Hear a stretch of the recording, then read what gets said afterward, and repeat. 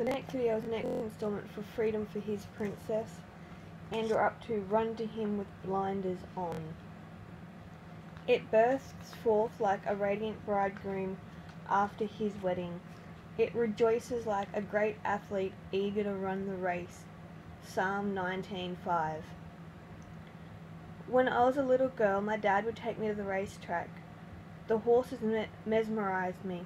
They were fast, they were focused, and they were determined to finish their race a winner. But what amazed me even more is that they ran their race with blinders on. This meant they could only see forward. They could not see who they were running next to. They could not see who was watching from the audience. They could not even see the jockey riding them. They could feel the jockey, though, guiding them with every stride. The horses somehow knew the jockey could see what they could not. In other words, they trusted their jockey to get them to the finish line. Our God is our jockey, and we don't need to see or feel anything but His Spirit leading us. It does not matter who is cheering us on or putting us down.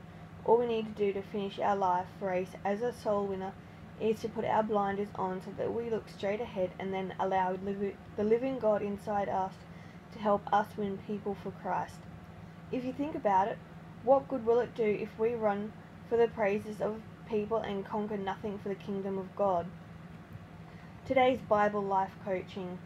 I was blinded by the intense light and had to be led by the hand to Damascus by my companions. Acts 22:11. God had to literally blind the Apostle Paul to help him step into his destiny. King David may have never stepped into his destiny if he did not have blinders on. It was David's blinders that kept him from seeing the size of Goliath, the giant, and the look of fear on everyone else's faces.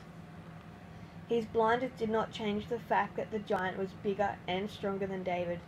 The giant had the reputation of being unbeatable, and it appeared David was defeated before he even stepped out on the battlefield. Even in light of this, David did not see the giant as too big to hit. He saw him as too big to miss. David's blinders gave birth to his destiny. When we make up our minds to run with blinders, we won't lose sight of the eternal prize. Blinders are a good thing if we are running our race for God's glory and not our own.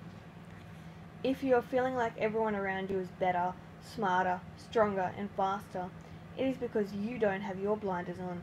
You are in the same race as your Christian brothers and sisters, and your race is equally as important as theirs is to furthering God's kingdom. When you feel like you're losing your race, I want to encourage you to not look at what you see in the world, but instead to focus on what you know to be true in the Word. His Princess Love Letter. I believe if your Heavenly Father wrote you a personal love letter for today, it would read like this. Beloved Princess, there will be times when you feel I am far from you, but this is not true, my love. Your feelings will deceive you, but I never will. I am the truth that will forever help you find your way back to me. So, whenever you feel lost, look up so I can light your way.